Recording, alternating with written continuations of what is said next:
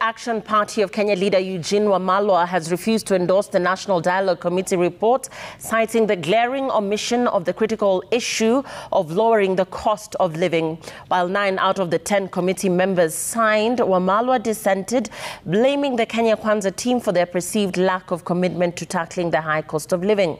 And as Ben Kirui reports, the NADCO team submitted its final report to opposition leader Raila Odinga at his Capitol Hill offices and President William Ruto at State House. Members of the National Dialogue Committee, NADCO, officially presented their report to Azimio leader Raila Odinga on Friday. Conspicuously missing was one of the members of the 10-member committee, Eugene Wamalwa. The Democratic Action Party of Kenya leader who dissented cited the glaring omission of the critical issue of lowering the cost of living in the report.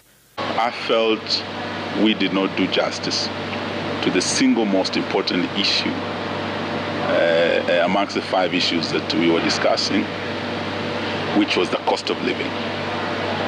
That matter, if you read the report, you'll find that there was a serious disagreement on that issue.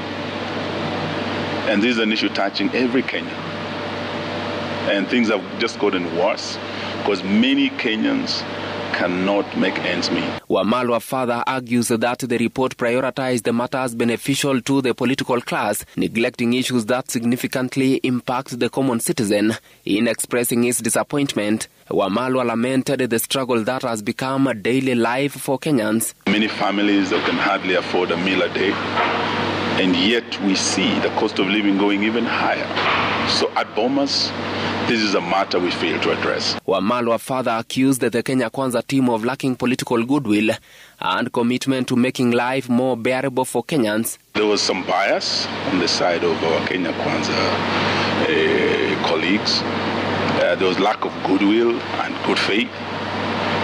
And I felt that to some level, they were only focusing on the memoranda issues. In a letter to Parliament, Wamalwa expressed his reluctance to claim his sitting allowances due to a fundamental disagreement with the NADCO report, asking that the money be returned to sender. His decision coming after he received an invitation to provide bank details for payment. I also made it public that I would also not be accepting the sitting allowances.